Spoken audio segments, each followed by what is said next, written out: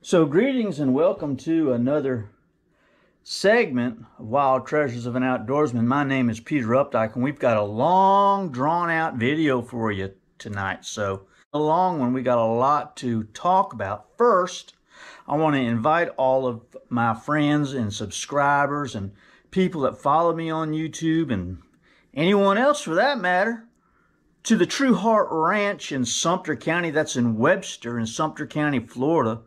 There's going to be a wild turkey extravaganza where vendors will be there. They'll be selling turkey calls, turkey locators, arts and crafts, and people to talk to about turkey hunting. It's absolutely free, and there'll be food and lots to see. I will be there. I hope you'll come. I'm going to be peddling my Ocala National Forest Phantom Bug Deer Track pads. Okay, this is my own personal creation. I like having this one. This one is a buck from the Green Swamp. I saw this deer, and yeah, I've got this casting that I've made of his track because I never got the deer, but I got his footprint. It's kind of cool. I like having it here. I look at it all the time, and it has imprinted on my mind what a Green Swamp big buck looks like. Again, I saw this deer, and he was very impressive, very dominant, very mature buck. And I went and I made this casting of his track. I did the same thing for the Phantom buck in the Ocala National Forest, and I'm going to make those available to you. I'm going to make 10 or 15 of them and sell them for 10 bucks a piece if you're interested in having one. But most of all, I want to impress upon you my book, Wild Treasures of an Outdoorsman. If you know somebody or you yourself are interested in my story, it is about life growing up from my youth into adulthood and beyond, mistakes that I made, things that I did, things that I should have done and didn't do. Planes fall out of the sky, horses tumble down the mountain. All the stories are true. There'll be 10 bucks a piece also. Or if you've got a copy already and you just want to come and visit, I welcome your visit. Come, I'll have a setup there, a table, a little bulletin board with pictures on it, and I'll be standing there wanting to meet you and shake your hand. So y'all come to the True Heart Ranch. It's off Highway 471. You can bebop it on your smartphone or on your computer. It'll come right up, tell you how to get there. It's just off of 471. I think it's on the west side of 471. You go down through there, through the countryside and the beautiful area there, and out in the middle of a pasture will be a barn, right? And in that barn will be True Heart Ranch. We'll all be there selling, talking, visiting, having a good time. Y'all come out. All right, so we're going to talk about small game hunting as well. First, I got something I want to share with you. If you hunted this year and you didn't get a buck, I got a word for you, okay? I've got some encouraging words for you. I went elk hunting in Wyoming. I suppose it was 17 years ago. I've been 3 or 4 times. I've been to Wyoming 3 times. I've been to Colorado 4 or 5 times. I done lost track. I've been traveling out there going elk hunting, trying to kill an elk, and I'll tell you my elk hunting story someday. But I've been to Wyoming several times, and I hunted on a private ranch. I hunted on a private ranch. It cost me, again, this was about 20 years ago, it cost me $1,500 to hunt 4 days on a 6 square mile ranch. It was a great experience. I really liked going out there. That offer is no longer on the table. But 4 of us went out together, and what it was you got the bunkhouse, and you got a ranch cook, and access to all the private property. It was a self-guided hunt, and you were responsible for your own well-being other than having the place to stay and the cook. And it was a great atmosphere. It was $6,000 for 4 days. And so 4 of us put up $1,500 each, and we went a couple of years in a row. And again, it was a great experience. But the thing that I want to tell you, and the thing that I took home from that experience, was that there was lots of public land in that area, and the ranch was adjacent to that public land, and we was near Rollins. We were hunting in the Medicine Bow National Forest there in just south of Rollins, Wyoming. And you drove down one of those mountain roads to get to the ranch. It was about 30 or 40 miles off the hard road. It took you another hour or two just to get to the ranch from town. And I was making that trip down there, and there were a few access points that you could go to public land and hunt. And of course, we were hunting opening day. I think it opens on the 15th in Wyoming of October every year, regardless of what day it lands on. They don't open on the weekend. If it's on the 15th, it's on Monday. That's when it opens. If it opens on Wednesday, it opens on Wednesday. It doesn't make any difference. It's October 15th. So I was driving down there on the 14th, the day before the season opened. And everywhere that there was public access, in other words, a trailhead to access public land, there was a swarm, and I say that conservatively. There was a swarm. There were probably 10 to 15 vehicles at each access point with camping gear. People setting up camp on the side of the road and then planning to hunt the next day. I'm talking about a log jam of people. And I couldn't believe my eyes as I drove past, and how thankful I was to have had known people that had connections that gave me the great experience of hunting in the mountains of Wyoming alone. And thinking about those people, I saw license plates from Pennsylvania, New Mexico, Georgia, all over the country with gear and tackle and camping gear and hunting gear piled up on trucks. It was amazing. I couldn't believe what I was seeing. People from California and Oregon and all these places coming to hunt in Wyoming with trailer loads of stuff. There's no exaggeration on my part when I drove past those folks, seeing the passion that they had and how maybe disappointed they were when they found out the access point that they were going to use was going to be used by 20 or 30 ATVs and trailers and horse trailers, and it goes on, the chaos. And then I thought about what we have here at home, just for a simple little deer hunt or turkey hunt. We don't have any elk in Florida. We got deer and turkeys and wild hogs, right? But here's the thing. This is what we do have. If you're a resident here, and if you live near public land, and you're able to access that public land all season long, that would be from September all the way into January in some places, that I can leave my home early in the morning, I can go up to Ocala and I can hunt all I want. And I can access all I want. And some folks feel, well, the hunting's really no good. Well, try going to Wyoming. I've been elk hunting in Wyoming 3 times. I didn't shoot a bull. I went 3 times. I had morning hunts and afternoon hunts. That means I hunted 4 mornings and 4 afternoons for 3 years, 3 seasons.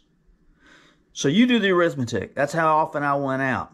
And I had 1 opportunity on a bull that I wasn't able to capitalize on. And again, I'll tell you about that another day.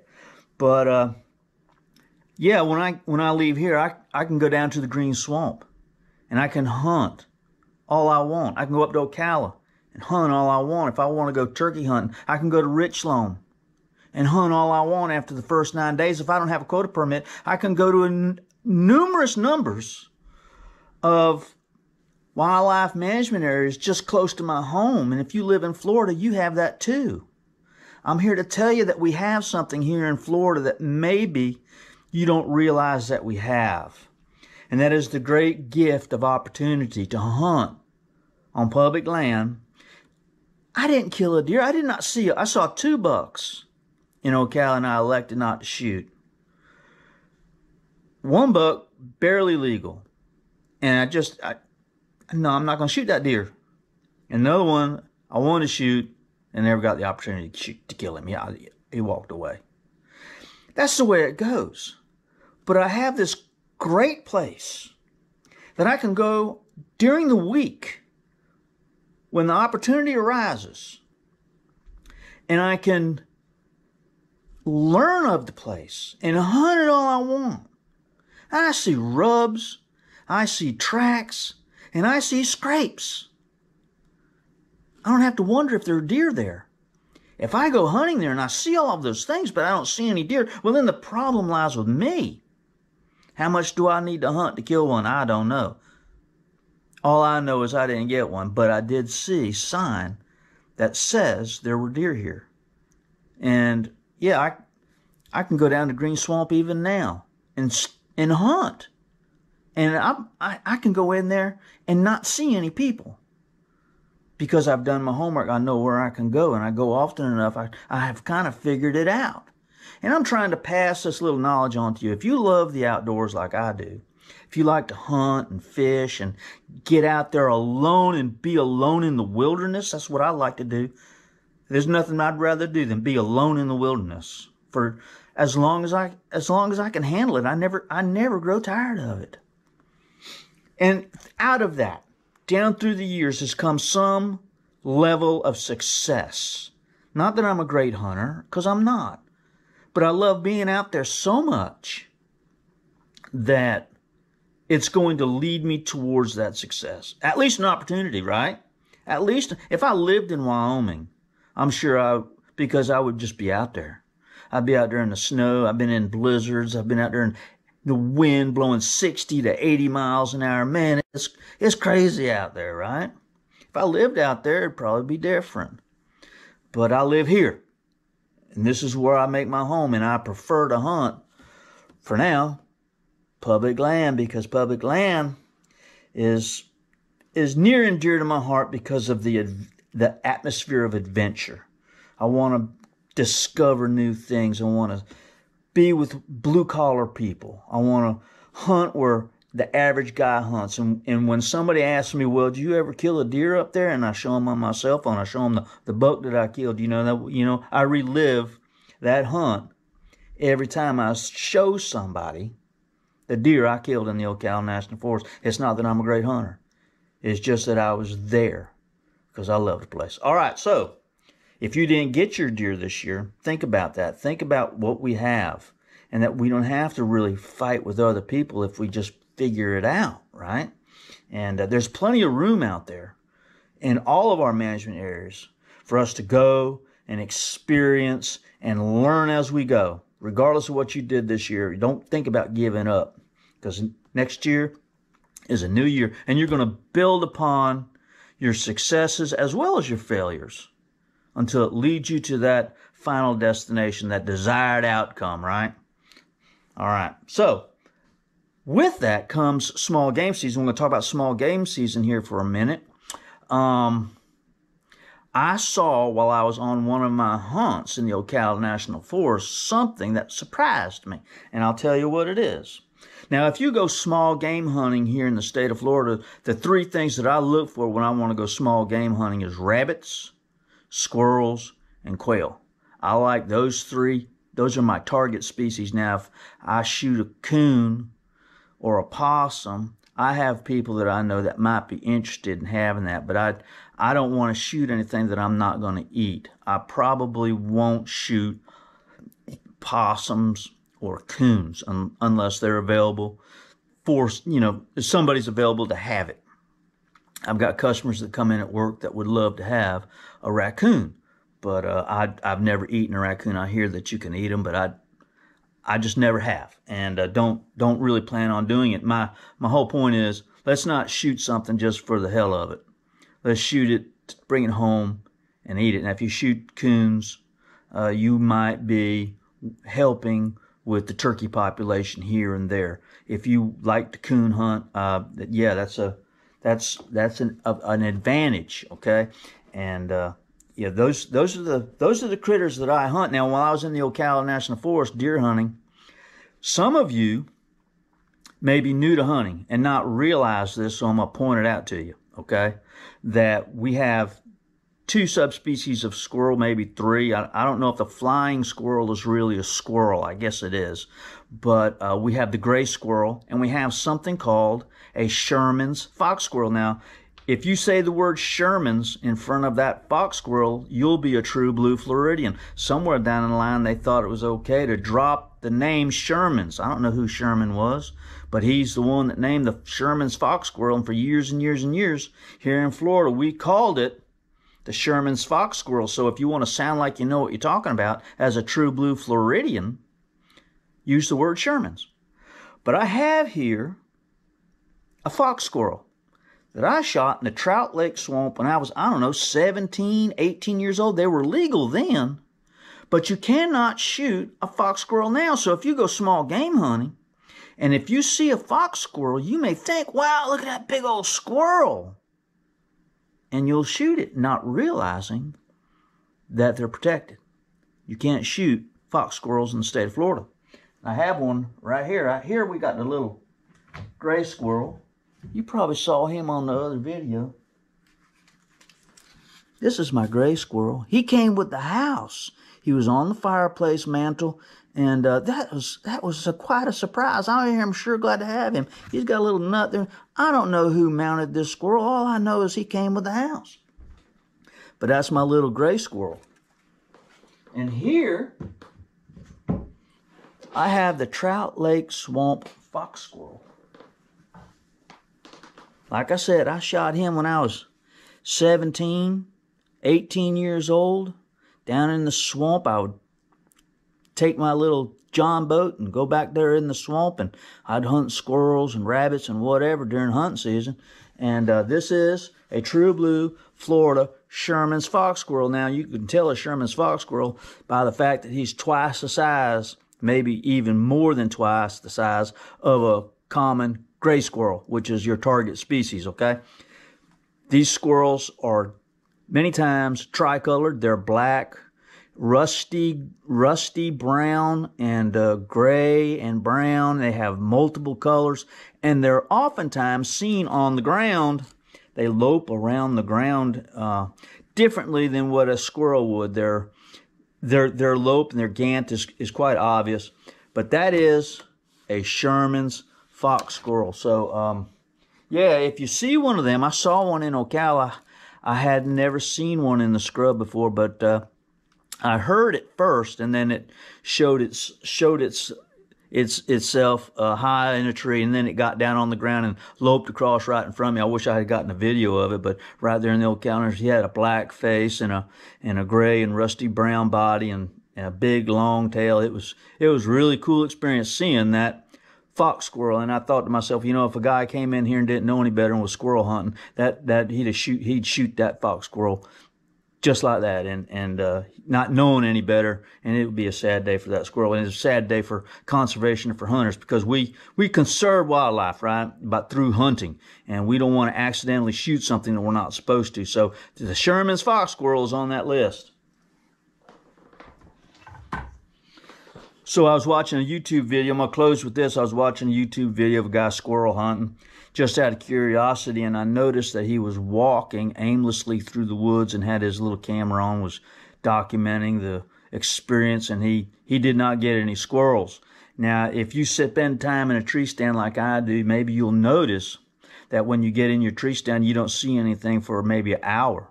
Maybe sometimes it's 2 hours, and all of a sudden the squirrels just show up. Well, squirrels in the wild are switched on, okay? They are struggling to survive just like everything else. And if they see a human, many times wild squirrels, when they see a human walking through the timber slowly, they will disappear very quickly, and you won't get an opportunity to shoot them. You just about always have to sit down and wait for them to show up. And many times you'll see 2 or 3 at one time, and maybe you'll get a chance at one, and then you'll shoot it, and then maybe you'll need to move and go to another spot and wait there as well. But you may wonder, what do I go squirrel hunting with? I've got this is my stainless steel. This is a stainless steel Ruger 1022, and it's one of my favorite rifles. It's got this laminated stock. And it's got this magazine, holds 10 rounds. And I don't have a scope on it. At this point, I don't need a scope on it, but I've killed a lot of squirrels with this rifle. And it's just a little automatic 22. Now, during small game season, you're also able to shoot wild hogs. And if you get an opportunity on a wild hog, well, I'll do just a headshot if I get the opportunity to shoot a headshot with the 22. I also like to carry. Sometimes I'll carry a shotgun with me when I go small game hunting. If I go small game hunting with my shotgun, I'll carry a pistol. And this is the pistol that I carry. It's a I bought that 1022 in 1989 in the Walmart. I bought stainless steel with the laminated stock. And I think I paid like $130 for it. It was so cheap when you compare to what you pay today. Can't believe it. But I've got a Colt pistol. I bought this Colt pistol. This would be the first pistol I bought after my divorce from my first wife. It's the first gun that I bought. I was free. This is a 22, and it's a New Frontier Colt pistol. It's got the old Navy polymer grips with the engraving on them, with the eagle and the Colt there. I don't know if you can see that or not. But it's really a cool gun. It's in perfect condition. I like to take this thing hunting. And I'm not a very good shot with it, but I like it. And if I take my shotgun, well, then I'll take my pistol with me and shoot rabbits or whatever with it. So I like to take my pistol every now and then. I don't take my pistol deer hunting because it's just too cumbersome. I really don't see the point. But when I go small game hunting, I'll strap this thing on my belt and I'll tote it down through the woods. And it's pretty cool. So I hope this video is already 21 minutes long. I knew it was going to be a long one because I had a lot of stuff to cover. I appreciate all of you. Like and subscribe to the channel if you want to. Remember, True Heart Ranch, that's February 4th. True Heart Ranch. Love you guys. See you. Bye.